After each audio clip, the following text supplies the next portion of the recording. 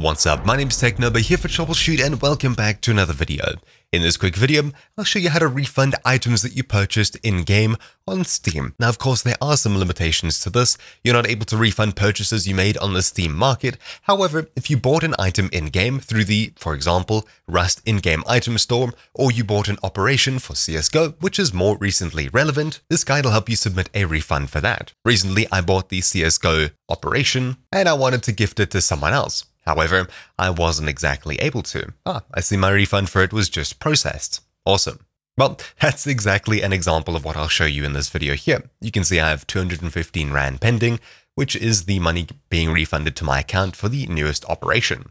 So I'll show you exactly how you can submit a successful refund such as this, as long as you haven't unboxed a case or done something like that and you want to refund those items. The items that you buy, you shouldn't really use unless you absolutely have to, because maybe some issues could come up with refunding items, but usually if you bought an item and you haven't touched it at all, you'll have a successful refund operation. So, in order to refund an item that you bought through any in-game store on Steam, click your username in the top right of the Steam client and then head across to Account Details. This will take you across to store.steampower.com/account. On this page here, head across to View Purchase History on the right-hand side, and then we'll simply locate the purchase that's causing you issues. Usually you'll see it something like this, and as you can see, the latest Steam purchase I made here was actually refunded. So I'll click the previous one, and even though I've used it, I'll be able to show you the steps that you need to follow. So click the item that you purchased and hopefully haven't used or activated. Upon doing so, scroll down to the very bottom and then click I'd like to request a refund. Upon doing so, you'll see some information about it, how much they'll refund you, etc.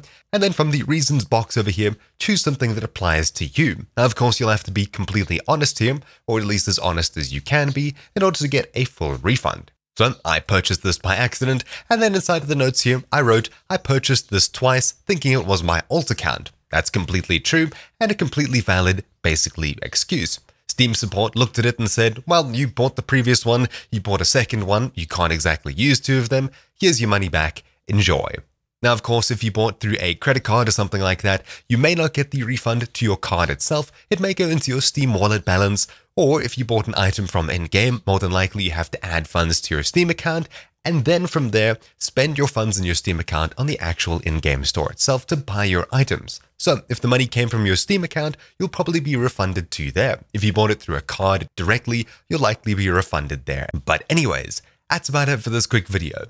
Hopefully, within a couple of hours of submitting your refund request, or in my case, about half an hour, you'll get a successful refund and your money will remain pending for some time. Eventually, that pending hold will be lifted and you'll have access to your funds once again. But anyways, that's about it for this quick video.